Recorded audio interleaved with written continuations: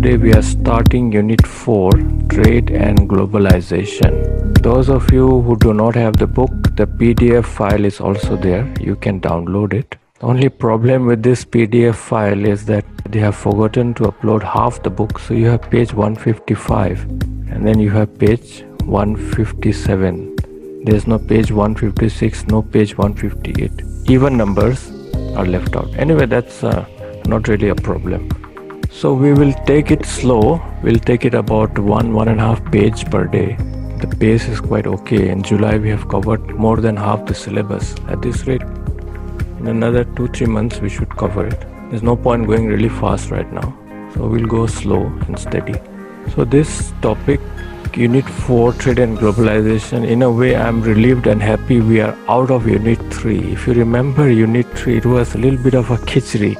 There was economics, you had history, you had civics, you had political science. So for a teacher as well as a student, it was a little confusing.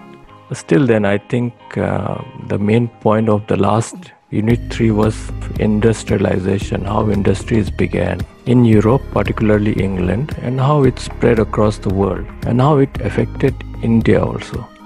So this is Unit 4. It mainly takes place around the mid-19th or early 19th century, even till now.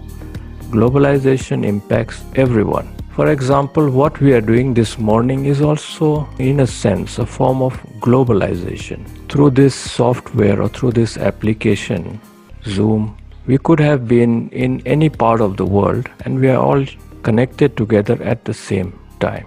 The first thing to note is the expansion. Expansion is the growth. How does it grow? It spreads from one part to another part and to another part. If you look at the picture, in this modern world that we live in today, there is no part of the world which is not connected. Every part is connected. But we need to look at the beginning, how it all begins. This is the point of learning history. Now, what we call a world market, actually it took place many years ago, just that now it has become faster. For example, India was a market for many things. Indians made good ships. They had very good quality of cotton, silk. They had precious stones. They were very expert in making metals, especially iron. And people from all over the world traded. Only difference is that it took them perhaps a couple of months to cross the seas and to reach India. To return back to their places, it would take another couple of months. So this process actually of trade and exchange started many years ago. On a worldwide scale, you had the finished product, something that is already made either by hand or by some kind of machine. And it also could be food or other natural resources. The Industrial Revolution, which we studied in the last chapter, only accelerated or made that process very fast. You had machines taking the place of manual labor. Now this enabled some economies, not all. Some means a few. So you had England, you had France, Germany, maybe you had Austria. The markets became saturated and they started to look to expand outside. Now let me explain this point with a simple example. Maruti is the Indian company. What is the other company? Suzuki. Suzuki is correct. Where is Suzuki from? Japan. Japan is correct. So you have a Japanese company and it is assembled in India, Maruti Suzuki. So you have so many examples, globalization. So this is how globalization has spread across the globe. So they don't just confine themselves to one market. So basically, what started in a few countries, now it has spread all over the world, but it did not happen overnight. And now it has been a process which affects everyone, including us. A simple definition of markets. If you look at this picture, do you find something strange? Leng Musel or something. Yeah, Leng Musel. So, what do you find strange in this picture? One is giving aloo, another is giving something else. Oh, there is exchanging goods to goods. Yes, what is it called? Barter system. Very good. This is the barter system where you exchange goods for goods. But this also takes place in a market. So market is a place where buyers and sellers can meet to facilitate or to enable the exchange or transaction of goods and services. Now, in the beginning, when markets started, there was no money involved. You exchanged one good for another. So they would have a mutual understanding. Money came very recently, even in India itself. In the past, Gold. Gold. So in the past, they would exchange with gold. Now this is also one of the reasons why India became so rich. So in the beginning, transaction did not involve money. Money came later on. But when money came, it became a convenient mode of transaction. Now markets can be physical. It can be also virtual. Physical markets are the physical goods which you can actually see, you can feel, you can touch. Those of you who go for vegetable shopping, it's natural that you touch and see the vegetable or the fruit or the fish or the meat. You see it and you measure it, you weigh it, you are satisfied, you pay for it. Now the other thing that is happening now is the virtual e-commerce or the e-retail. Let me give you an example of virtual. Amazon. And there are others also. You can have an idea, you can see it what it looks like, and you have an idea of the price, and you can pay for it also, you can buy it. So this is a market, but it is not really real. It is a virtual market. So you have two kinds of market. The main markets are the physical markets where you go and you actually see that product as it is, and then you buy it, or you go online in a virtual space. Now there are also other markets like the black market, the auction markets, and also the financial markets. What is the black market? You would, let's say for example, in Manipur, we see a lot of it. Sometimes when there is a bandh or a blockade, you have people sitting outside the petrol pumps in these small plastic bottles selling petrol. Is it really illegal? It's not legal, it's illegal. But there is a demand for it, so they sell it. Now if the price of petrol was, let's say 70 or 80, they would be selling it for 100 or 120, more than the price. But people still buy because the demand is there. So this is the black market. It's not official, but there is a demand for it because the supply is less. Next is the auction markets, where the buyer competes with another buyer, and the buyer who puts the highest price wins. Until everyone else surrenders, the highest bidder wins, going to the highest bidder or the one who offers the highest price. The next part is the financial markets, the stock exchanges, where the exchange is not in vegetables or fruits or cars or anything else. It is on the shares or on the market value, the debentures, the stocks of that particular company. Now this is also a huge market, going in millions and billions. These are quite unstable.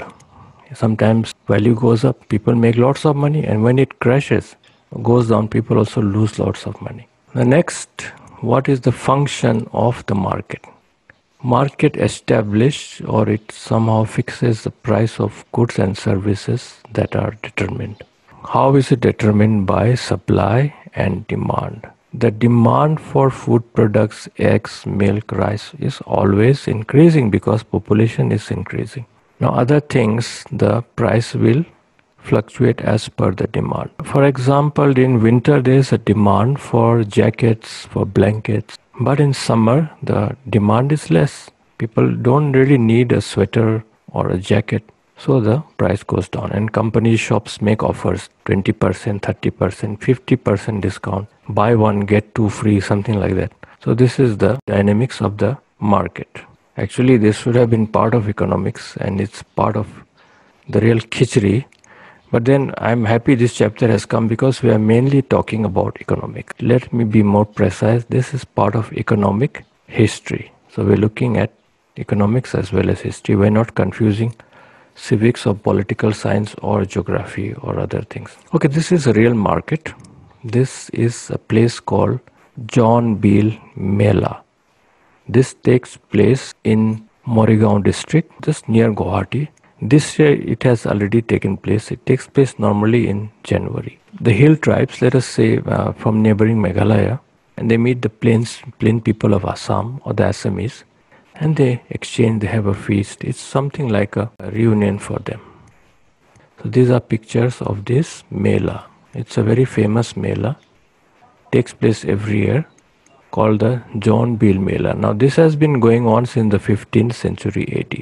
This is one of the traditions. It has been revived in Assam and in Manipur also. I think it would help. It would be helpful if some traditions like this would be revived for some kind of economic or market interaction. These are examples of how relationships can improve among communities. The next point, as per the book, we have to go by the book. We are looking at two economic theories. One is Laissez Faire and the other is Mercantilism. So this is a clash between these two theories. Now what is this theory all about? Or you could say this is Adam Smith versus John Maynard Keynes. Not really as simple as that. Actually, Adam Smith did not invent Laissez Faire and John Maynard Keynes also did not invent mercantilism. But Adam Smith supported or wrote very strongly for Laissez Faire. And John Maynard Keynes wrote very strongly, or he advocated or supported mercantilism. The basic idea of Laissez Faire versus mercantilism is Laissez Faire talks about free market. Everyone should be free. Now, mercantilist policy, in a way, it's kind of a very narrow-minded or very closed policy. Not many people support it nowadays, but at one point, it was there. We can't ignore it in history. Now, what was the plan or the design? The design is simply to benefit the government and the commercial class or the businessmen. Now, where did it start? It started in Europe. Now, this is a definition for class 10. You would need to remember memory points. It's remember 3 points. Firstly, it is a European economic theory and system. It supported establishment of colonies. For example, India was a colony of England. Vietnam was a colony of France, and so forth. So colonies had to be established. Why? The next reason is why. It would supply materials and in return it also made a market. The home countries would be relieved of dependence on other countries. So if England did not get its raw materials from India, it would have to buy cotton from USA, for example. They are able to produce it at a great profit and they would be selling it also at a profit back to India. Colonies are basically under the direct or indirect control. For example, India was indirectly controlled by the British East India Company and then later on directly controlled by the British Crown. Now let's look at the other point, that is laissez-faire. The free markets in an economic sense or economic welfare, it is quite broad-minded. That means everyone should prosper, everyone should be given the chance to make a profit. Not only the government, not only the few businesses or the commercial classes. So what is laissez-faire? It is an economic theory from the 18th century. The origins are in France. The word itself is a French word, laissez-faire. It means leave us alone or let us do. So the point is that the less the government is involved in the economy, better business will be, and it will also by extension affect society as a whole. This economics or laissez-faire economics or leave us alone economics, this is a key part of free market capitalism or capitalism even till today. In the modern era that we live in, socialism did not work. Communism obviously has not worked. Capitalism is driving the economic market forward. In economics, 3 questions: what, how, for whom to produce. Laissez-faire says, let us alone, leave us alone, or let us alone, let us decide. The consumer will decide it, what to produce. The producer will decide how to produce at a reasonable cost and for whom. So for whom to produce is determined by the purchasing power. Now the command economy is very easy. Everything what, how to produce, for whom to produce is determined by the government.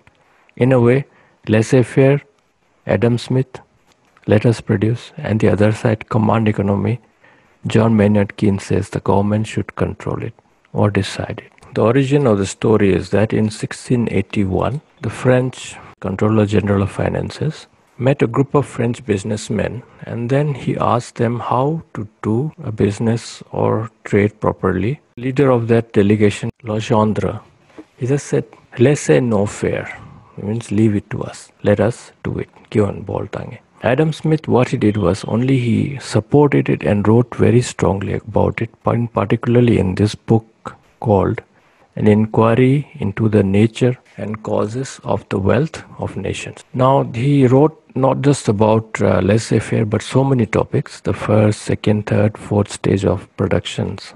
Each of these stage has a function. And in this particular unit 4, we need to understand that this is the fourth stage or the final stage where everyone is interdependent on each other. This book also looks at the consequences. In a way, it's like there's a modern economic Bible. It tells you the do's and don'ts, the pros and cons. So let me wind up with John Maynard Keynes and what he was all about. John Maynard Keynes, born in Cambridge, studied at Cambridge University. A great mind, a great person. So as a great writer, he influenced most of the European countries and even across the Atlantic, even in USA also. Between World War I and World War II, he was an advisor to the British government, and in USA, he had a view of a planned economy which influenced the New Deal administration of Roosevelt or Theodore Roosevelt. After America and the whole world went through the Great Economic Depression or the Great Economic Crash of 1929, Theodore Roosevelt started the process of repairing or restoring the economy through the New Deal. It was a process where jobs were created. The government put lots of funds and lots of investment in infrastructure, building roads, building highways, building dams, which employed a lot of people.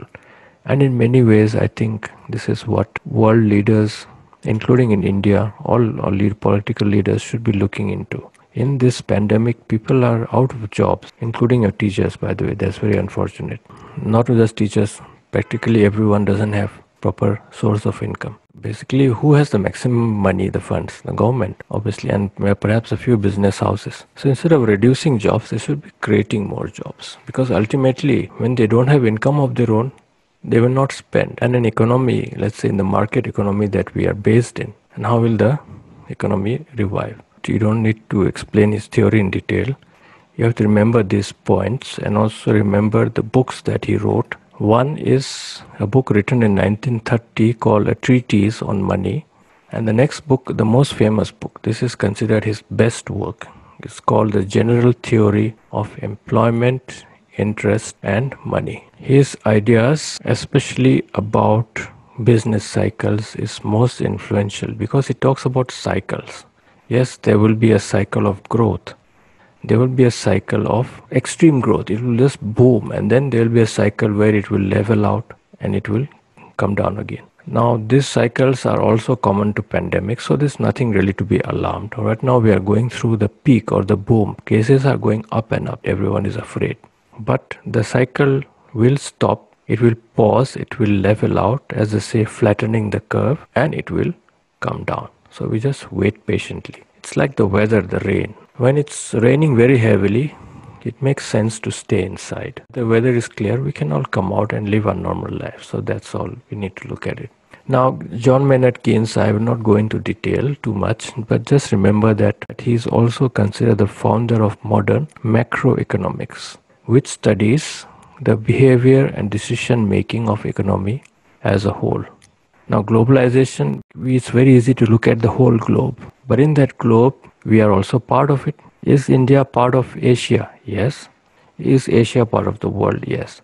So you got to look at all the pieces which make up the economy or the globe as a whole. So he started this. Okay, let us come to the end of this session. And the last concluding notes for today is that by the middle of the 19th century, this free trade, laissez-faire, overshadowed mercantilism. By the way, mercantilism has a certain function. Let's say during war or during a certain very difficult circumstances, like in the pandemic that we're going now, most businesses will be powerless. The free trade economics will not work. Here the government has to intervene. What to produce, how to produce, for whom to produce. The state control over the means of production or over the distribution modes is only during an extraordinary circumstances like a war or a natural disaster or a pandemic, when normal market economics don't work. But in a normal situation, the free trade or the laissez faire, let everyone do, this should continue.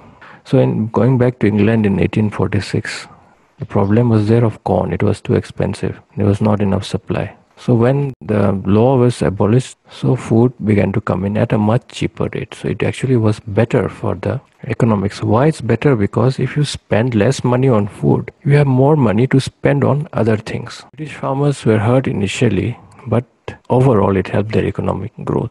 They also learned to compete. So the result was good overall in England when the corn laws were repealed. And other Western countries also began to repeal the high tariffs and the legal barriers which were there.